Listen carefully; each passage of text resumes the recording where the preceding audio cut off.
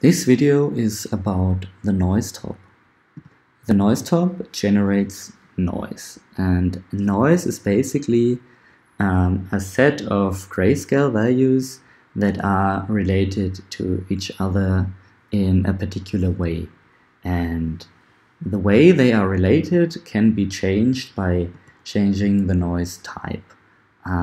There are very different types in TouchDesigner, but I mostly use Simplex 3D for my work.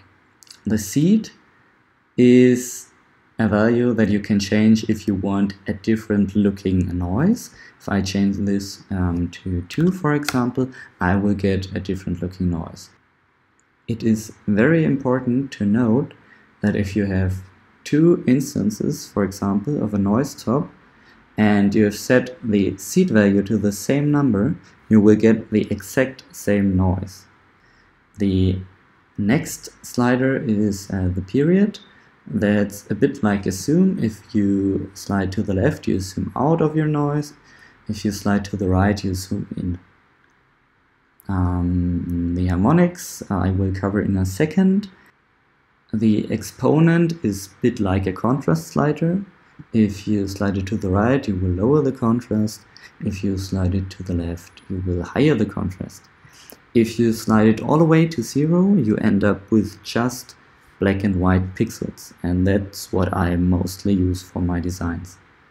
So coming back to the harmonics define how chunky your noise looks. If you increase it, it will get like more granular, and if you lower it, you will get more smooth shapes. The next tab is the transform tab. You can transform your noise in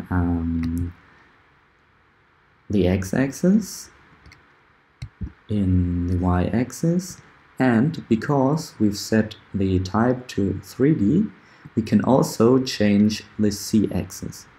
And by doing this, we will create this nice organic cloudy-like look that I use most of the time. In the output tab, you can set the alpha of your noise.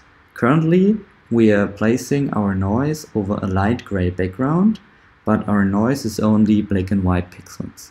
So if you change the alpha to noise, you will only end up with the white parts of your noise.